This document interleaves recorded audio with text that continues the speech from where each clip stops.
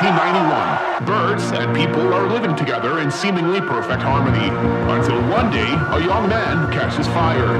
This is Phoenix.